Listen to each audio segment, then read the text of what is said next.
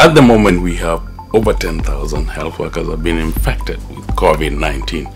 It's really worrying for us, and it means that there are certain things that we need to do better. Starting from us as WHO, we need to make sure that we have guidelines that we share with member states.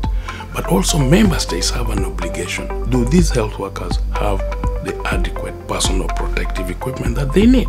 The other second issue is health workers could be overloaded. Do they get shifts? Because once health workers are overloaded, you are likely to make a mistake just because you are overloaded. This final bit that I want to appeal to governments and all our development partners. In the continent, on the African continent, we are seeing a lot of asymptomatic transmission. Now, we have to have some high index of suspicion to make sure that we are triaging people very quickly and health workers are completely protected at almost all the time.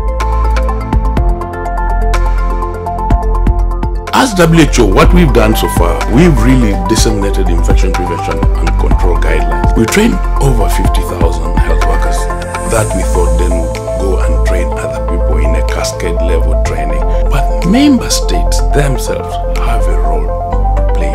For example, are the health workers that are working in this environment incentivized to work there? And we appeal to governments really to make sure that all our